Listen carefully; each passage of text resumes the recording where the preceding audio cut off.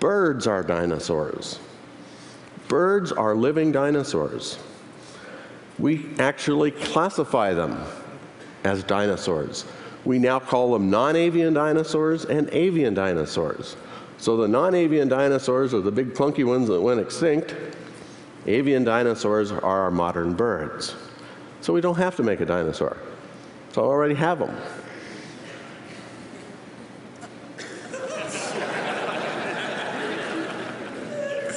I know you're as bad as the sixth graders, right? The sixth graders look at it and they say, no. You can call it a dinosaur, but look at the velociraptor. The velociraptor is cool. The chicken is not. So this is our problem, as you can imagine. The chicken is a dinosaur. I mean, it really is. I mean, you can't argue with it because we're the classifiers and we've classified it that way.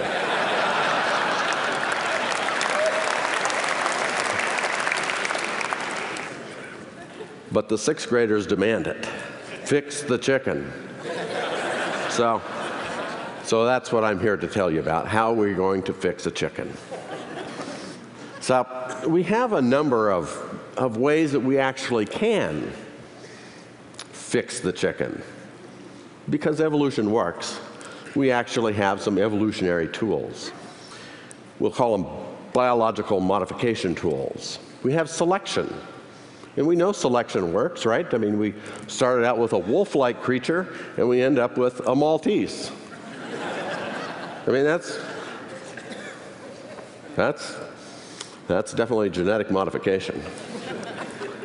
Or any of the other funny-looking little dogs. We also have transgenesis. Transgenesis is really cool, too. That's where you take a gene out of one animal and stick it in another one. That's how that's how people made glowfish. You take a glow gene out of a coral or a jellyfish, and you stick it in a zebrafish, and they glow. And that's pretty cool. And they obviously make a lot of money off of them. And now they're making glow rabbits and glow all sorts of things. And I guess we could make a glow chicken. But I don't think that'll satisfy the sixth graders either. But there's another thing, and there's what we call atavism activation. And atavism activation is basically, an atavism is an ancestral characteristic. Now, you've heard that occasionally children are born with tails. And it's because it's an ancestral characteristic. And so there are a number of atavisms that can happen. Snakes are occasionally born with legs. And here's an example. This is a chicken with teeth. A fellow by the name of Matthew Harris at the University of Wisconsin in Madison actually figured out a way to stimulate the gene of teeth, for teeth, and so was able to actually turn the tooth gene on and produce teeth in chickens, which, now that's a good characteristic. We can save that one, all right? We know we can use that. We can make a chicken with teeth. That's getting closer. That's better than a glowing chicken. A friend of mine, a colleague of mine, Dr. Hans Larson at McGill University, is actually looking at atavisms, and he's looking at them by looking at the embryogenesis of birds and actually looking at how they develop. And he's interested in how birds actually lost their tail. He's also interested in the transformation of the arm, the hand, to the wing.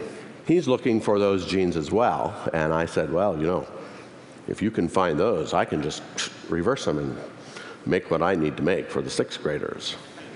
And so he agreed, and so that's what we're looking into. If you look at dinosaur hands, a velociraptor has that cool-looking hand with the claws on it.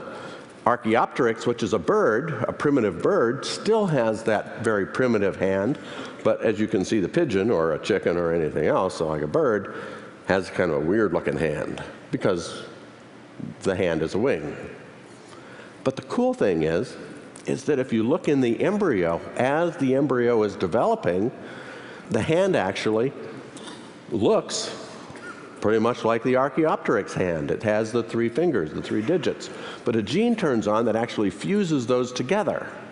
And so what we're looking for is that gene. We want to stop that gene from turning on, fusing those hands together, so we can get a chicken that hatches out with a 3-fingered hand, like the Archaeopteryx. And the same goes for the tails. Birds have basically rudimentary tails. And so we know that in embryo, as the animal is developing, it actually has a relatively long tail. But a gene turns on and resorbs the tail, gets rid of it. So that's the other gene we're looking for. We want to stop that tail from resorbing. So what we're trying to do, really, is take our chicken, modify it, and make a Chickenosaurus. It's a cooler looking chicken. I mean, but it's just the very basics. So that really is what we're doing. And people always say, well, you know, why do that? Why make this thing? What good is it? Well, that's a good question. You know, actually, I think it's a great way to teach kids about evolutionary biology and developmental biology and all sorts of things. And quite frankly, I think if Colonel Sanders was to be careful how he worded it, he could actually advertise an extra piece. Anyway, when our dino chicken hatches, it will be obviously the poster child, or what you might call the poster chick, for technology, entertainment, and design. Thank you.